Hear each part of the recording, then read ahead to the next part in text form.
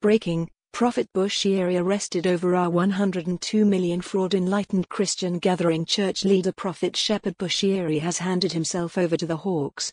His wife Mary was arrested at her home in Santon on Monday.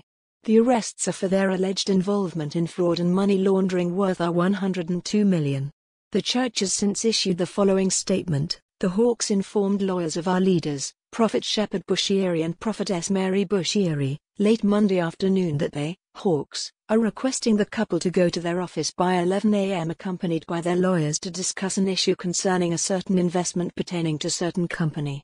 We are told as the Prophet and lawyers were getting prepared for the 11 a.m. appointment, the Hawks went to their house before the 11 a.m. appointment and arrested the Prophet's wife alone. We are told the Prophet is on his way to the Hawks' office to hand over himself. He believes in the justice system of the country and he will abide to all what the law compels until all this war is done.